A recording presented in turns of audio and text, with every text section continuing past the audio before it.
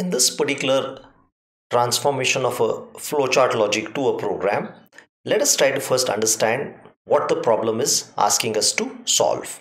It says that Bogilal sells mangoes based on the following information. If a person buys 50 or more mangoes, the rate charged is 10. If he buys between 25 and 50, that means equal to 25 and less than 50, the price charged is 15 per mango. And if anybody buys less than 25, the price charged is 20 per mango. So we're going to write a flow chart to generate this particular bill, or we're going to take a look at how the flow chart is going to be transformed into a program.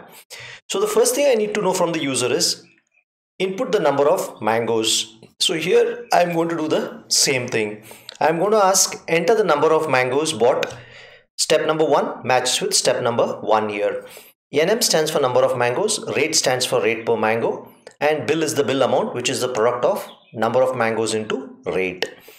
Now what we're going to do is we're going to continue with the next step. Let's see what the next step in the flowchart tries to tell us. So the next step in the flowchart is going to basically ask a decision. In the sense, the question is going to be, is number of mangoes greater than or equal to 50? It can be either yes or true, or it can be no or false. Let us see what happens when it is yes. When it is yes, bill is multiplied by number of mangoes into 10. Same here, bill is multiplied into number of mangoes into 10. Now again I am coming here. If this is false, that means I have not bought 50 or more mangoes, then I come here. Is the number of mangoes greater than or equal to 25? If it is yes, bill is number of mangoes into 15. So you can see 2 here is 2 here, 3 here is 3 here, 4 here is 4 here, 5 here is 5 here. Then the very last step, if he has not bought more than or equal to 50, more than or equal to 25, then automatically the charge per bill amount is going to be, this is going to be 20. This should be a small correction here. This should be 20. So number of mangoes into 20. So I am charging 10, 15 and 20 based on what is the quantity of mangoes purchased by that particular customer. Then item number 7, I am going to print the bill. And here if you see, it's pretty much the same. In the last step, I am printing the bill is %F bill, and the answer is going to come up. And then we halt the logic. Same here, we halt the program. So now you have clearly seen how we can take a given input program explained via flowchart, or the logic developed via flowchart, and how easy it is to transform into the corresponding piece of code. To find whether a person has passed the exam, got second class, got pass class, got first class, or a distinction based on the marks out of 4 subjects. And we are assuming every subject is out of 100. So in Uttarakhand board, the results of the student are published based on the following information. Every subject marks are considered to be out of 100. And we are assuming the exam is of only 4 subjects. So if the aggregate of the 4 subjects, he gets greater than or equal to 75, we print the message first class with distinction. Greater than or equal to 60, just first class. Greater than or equal to 50, second class. Greater than or equal to 40, pass class. Less than 40, we print fail. So the way you need to understand these conditions is anything above 75, of course less than or equal to 100, is going to print first class with distinction.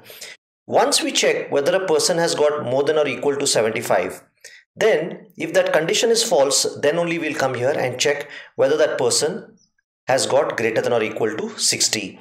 So then it's only possible if he has got greater than or equal to 60 and less than 75, then we are going to print first class. The same discussion continues for second, pass and fails. So let's try to see how this flowchart is developed and how we can transform it into a piece of code. We are asking the person who is entering the data to enter the marks of 4 subjects as M1, M2 and M3 and M4. So same here, we are defining 4 variables M1, M2, M3 and M4. So these are memory locations to hold the marks of 4 subjects. So you can see there is a one-on-one correspondence between this and this. I am assuming the marks are all integers and aggregate is also going to be integer. Alright. Now the next step, what we are going to do is, once the declaration of marks is done, I am going to ask the person to enter the marks. So here if you see, what we are trying to do here is we are trying to ask the user to enter the marks of the four subjects. Enter the marks of the four subject, and I'm reading it into M1, M2, M3 and M4. Let's see what's the next step. The next step is aggregate is calculated as sum of the marks of the four subject divided by 4. So I should be doing the same thing here. I am saying aggregate is M1 plus M2 plus M3 plus M4 upon 4.0. I'll just give you a reason why I'm using this round. So if somebody gets 70.3, it rounds it up back to 70. If somebody gets 70.6, it makes it 71. That is the advantage of rounding. So if it is between 0.1 to 0.5, I take it to the lower number. 0.6 to the 0, I take it to the higher number. The next question I'm asking is the aggregate greater than or equal to 75? It can be true, it can be false. So what I'm doing here is I'm just printing the average or the aggregate marks so that you get an information what is the aggregate. Then next what I'm doing here is I'm asking the question, is the aggregate greater than or equal to 75? It can be true or it can be false. If it is true, I am printing the message first class with distinction on the screen. If it is false, I am coming here. I am asking the question, is aggregate greater than or equal to 60? It can be true or it can be false.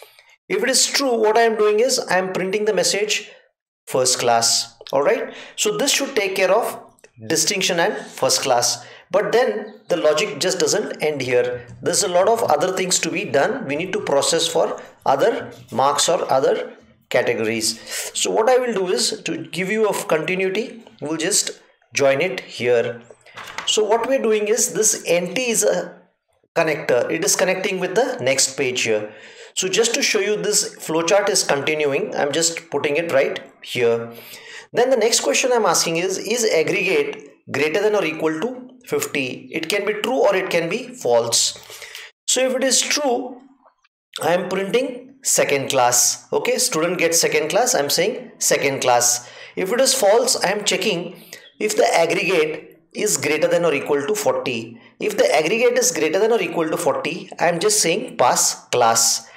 And last but not the least, if a student has not got anywhere between 75, 60 or anything, he's got marks below 40, then what I'm going to do here is I'm going to say print fails, and then this particular logic is going to halt. So again you can see how closely there is a link between the flowchart and the logic.